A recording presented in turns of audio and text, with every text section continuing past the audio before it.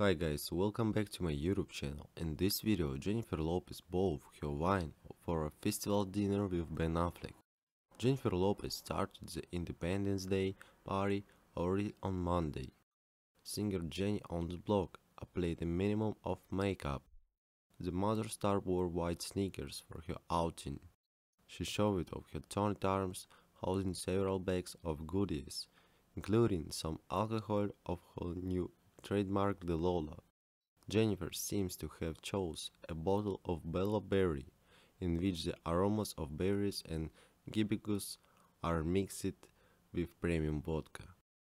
In the advertisement posted on the account, the founder of JLo Beauty enjoys swimming in the pool and hanging out with her girlfriends.